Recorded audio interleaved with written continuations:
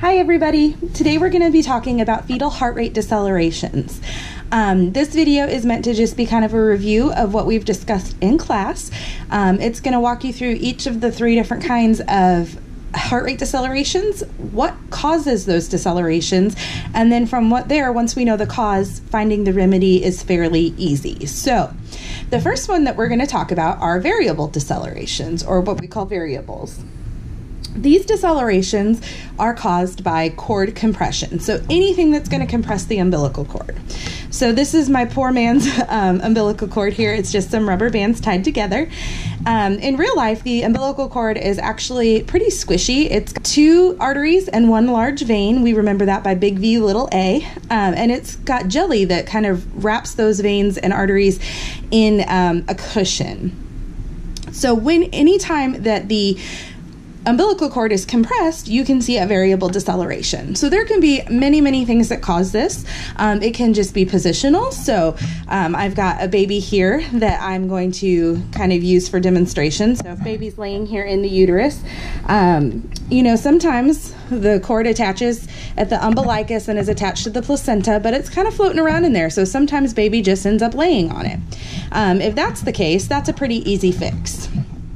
Sometimes we've seen on ultrasounds and stuff, babies will actually be holding the cord in their hand and squeezing the cord to compress the cord.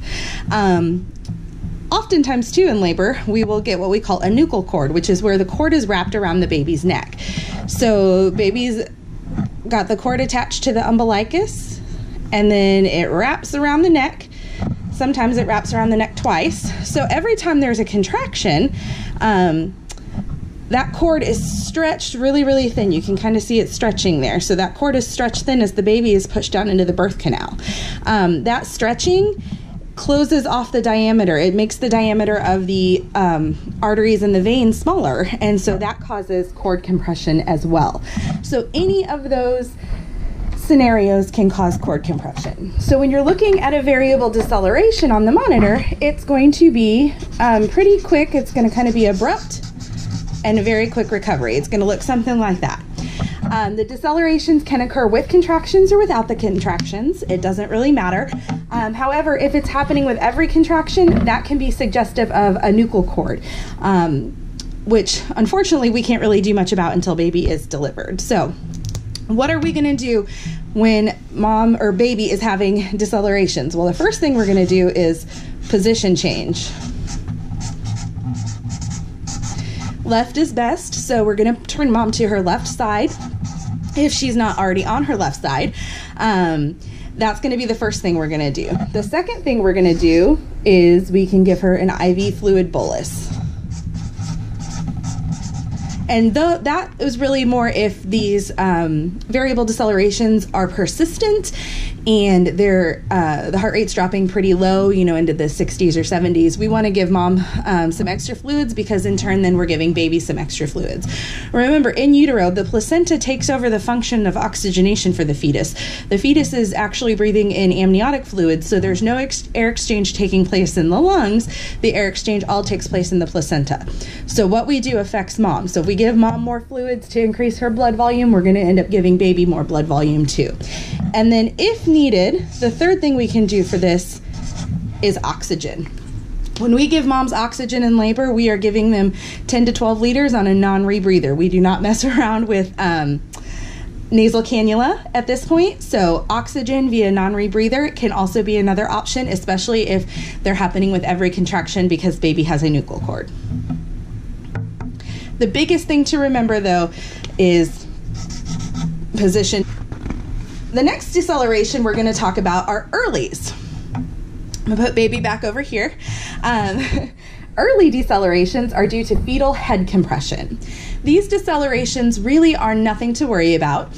I always think of it as like a baby vagal response. So as the fetus is pushed further into the birth canal, as that head gets pushed down here, the head is going to be compressed.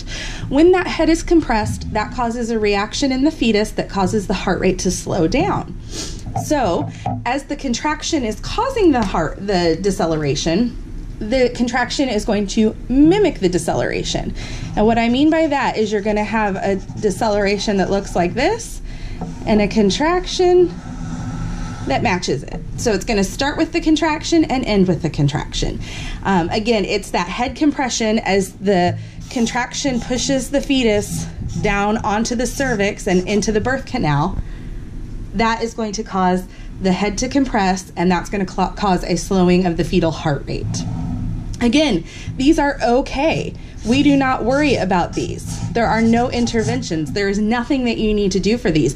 These are a good sign of labor progression, and again, it's due to head compression. So baby's got to get that head through the birth canal. Even if we wanted to fix them, we really can't until baby's delivered. So early decelerations, these are good. These are from head compression. I'm just quickly going to put this part in here on accelerations. So accelerations are increases in the fetal heart rate. And the reason I'm throwing these in here is because there's a fun little mnemonic that I'll give you at the end to help you remember all of this. And this is part of that mnemonic. So accelerations are increases in the fetal heart rate. So you can see right here you have an increase, and right here you have an increase in the fetal heart rate. These are reassuring, and absolutely no interventions are required. When we see these, this means that we have a happy, healthy baby in utero. So these are good. We like those. You do not need to do any. The last deceleration we are going to talk about are late decelerations. We'll put baby back in here.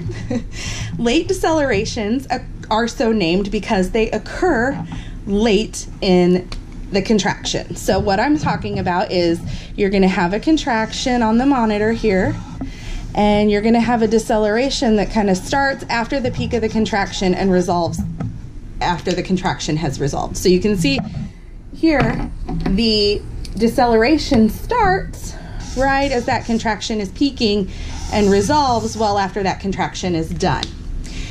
So as we mentioned earlier, the placenta functions as the fetal lungs essentially while the baby's in utero. This is where all of the oxygenation is taking place and the oxygen exchange. There's a bunch of little spiral blood vessels here, arteries and veins, and those are where the oxygen exchange occurs between mom's bloodstream and baby's bloodstream. So when we are having late decelerations, it's a placental problem, okay? So if you think about it, if you have to take a big deep breath and hold it for a minute, you usually have enough oxygen on board to get you through however long you need to hold your breath. If you're, rinsing your face off or something or diving underwater real quick, you can take a big enough breath and have enough oxygen in your bloodstream that you're not affected by taking that big deep breath. That's what should happen when there are contractions. So when there's contractions, all these little blood vessels here are pinched off. When all those blood vessels are clamped down and pinched off, there's no oxygen exchange taking place. Normally, with a happy, healthy placenta, this is not a problem. However, if you are having placental problems, i.e. an old placenta typically is the case, or there are too many contractions in a row and not enough of a rest period here in between for that placenta to refill and reoxygenate, you're going to start seeing late deceleration. So this is kind of a cry for help from the baby saying, I don't have enough oxygen here. I need help. So late decelerations are not good. So what things cause an old placenta? Well, there's several. One, smoking. Smoking ages the placenta very rapidly. Gestational diabetes can cause an old placenta. Advanced maternal age. Anything that's going to make the placenta work harder than normal can cause the placenta to age faster. And again, we talked about if mom's being induced and we're giving her Pitocin and we're making these contractions come too fast,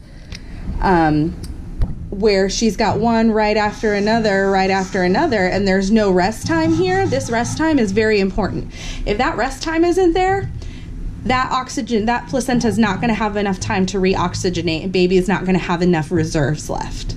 So the very first thing we're going to do if we're having late decelerations is we're going to stop our Pitocin if we have it going,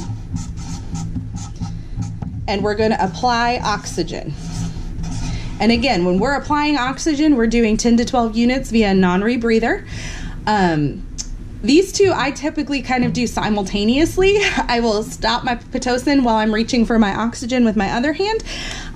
So those are your two big ones here. The third one is IV fluid bolus.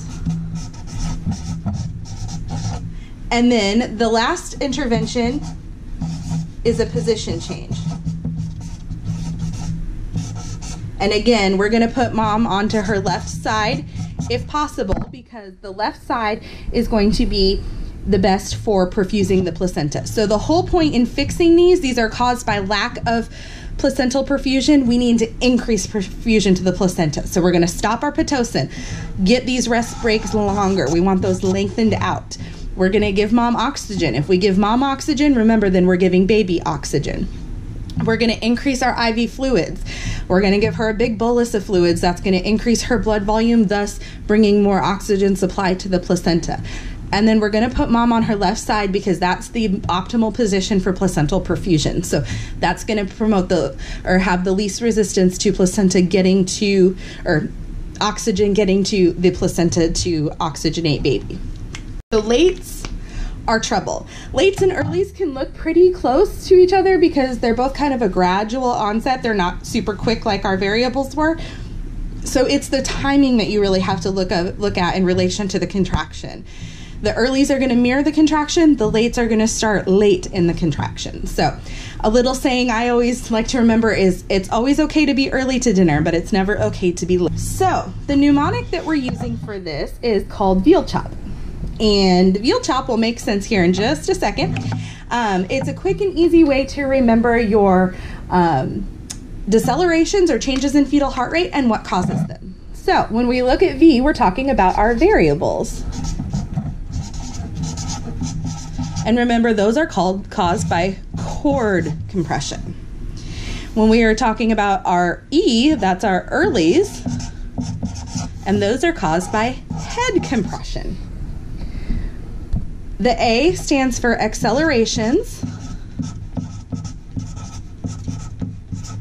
and those are okay. And then our L stands for late, and those are problems with the placenta. So if you can remember this mnemonic, this is going to help you remember what causes the change in the heart rate and what you need to do to fix it. So variables are caused by cord compression. The biggest thing for that is position change. Earlies are caused by head compression. Those are okay. We don't worry about those. You can't really do much about that. Accelerations, those are okay. In fact, those are great. We love to see accelerations.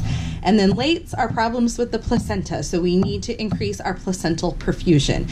You're going to do that by increasing the fill time in between contractions by stopping your Pitocin, increase the oxygen supply going to baby by giving mom some oxygen, increase mom's blood volume by giving her an IV fluid bolus, and positioning mom on her left side to improve placental perfusion. Those are the different decelerations and changes in fetal heart rate that you can see on a monitor. I hope this mnemonic helps you remember this, and if you have any questions, please feel free to let me know. I hope you enjoyed watching, and I'll see you next time on The Nerdy Nurse. Talk to you later.